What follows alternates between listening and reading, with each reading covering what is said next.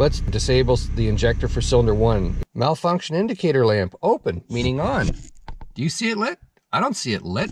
You're not gonna believe what I found. It's a big surprise to me. G'day folks, it's DIY Guy 123 here, bringing you another do-it-yourself video. A friend of mine has this 2014 Hyundai Elantra and she said, hey, it's got a noisy exhaust, would you take a look at it? Sure. Well, on the drive over here, I realized it's only running on somewhat less than 100% power.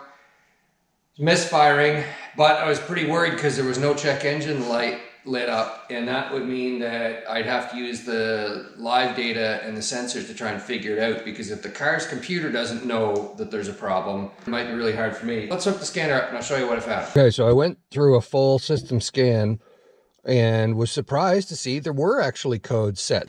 And then I had ECM codes and airbag codes, voltage low on the battery for the airbag codes. Well, whenever you see anything with a voltage low code, clear it.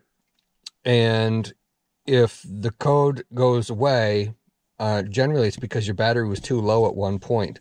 Well, I know this vehicle's been sitting for weeks waiting for the exhaust to be looked at. So I just guessed that the battery had been just drained down over time.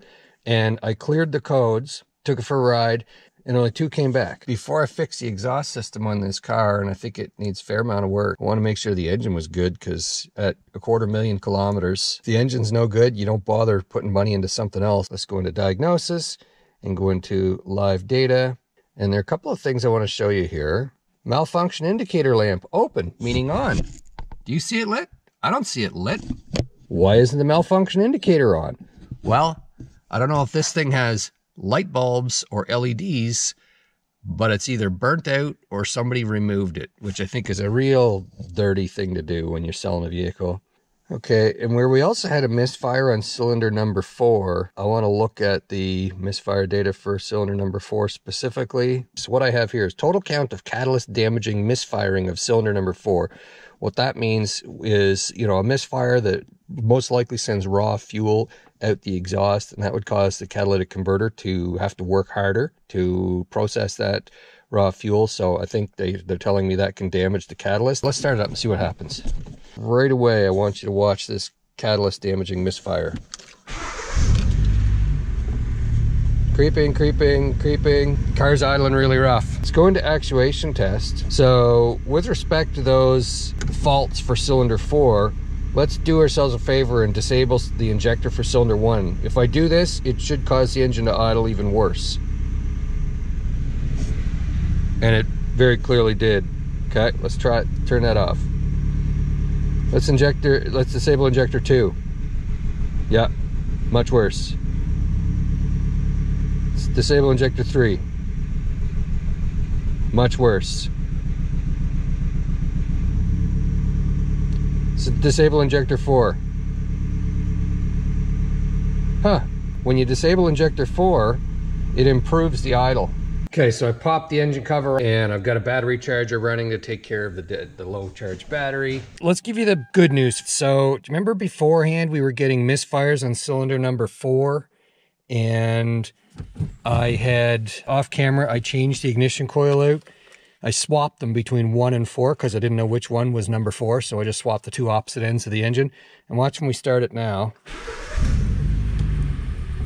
We're getting them on cylinder number 1 and not cylinder number 4. So this is very clearly telling me that we have a bad ignition coil. Okay, so to pull out the ignition coil for cylinder number 1, which is misfiring, there is the side of the engine that has the alternator and the oil intake right here. This is cylinder number 1 on this engine. 1, 2, 3, 4.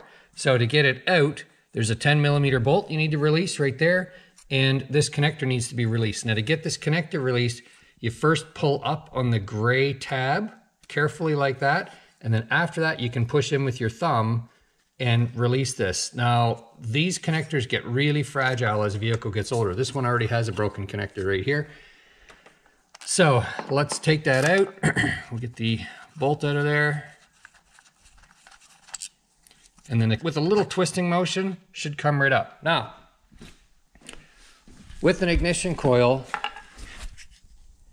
it's sometimes possible to see cracking and warping and stuff, so I don't see that right now, but anyway, this guy is definitely bad. Upon closer inspection, right above my thumb, there's this sort of burnt part right there, and that's in the high voltage side of the coil.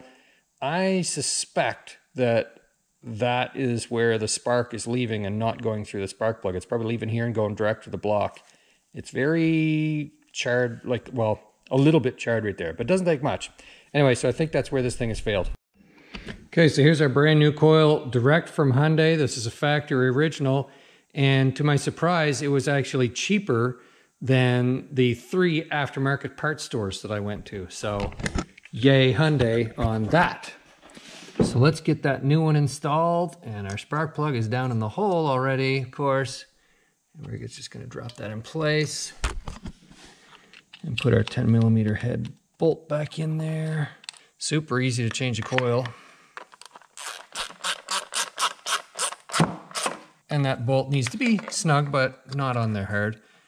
And now you put your coil connector back in place and put this little tab down that keeps it from coming off. And let's cross our fingers and see what happens when we start this thing. Okay, it's been so long since I've had the tool on that it wants to reestablish communication with the vehicle.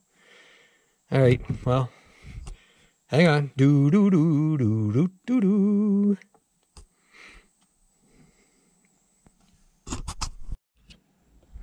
Okay, so if you recall before, originally we were having problems with cylinder number 4 misfiring.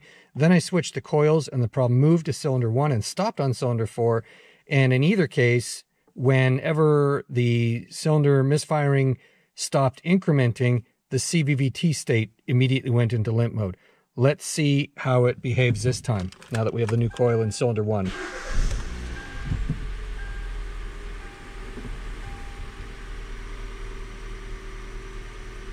Okay, so some good news, the misfires are gone. So this vehicle is running on all 4 cylinders again. That part is good, but the CVVT state of limp home is still there. Okay, well, not what I was hoping, but that's what it is. So let's reset the codes and see if we have any luck there.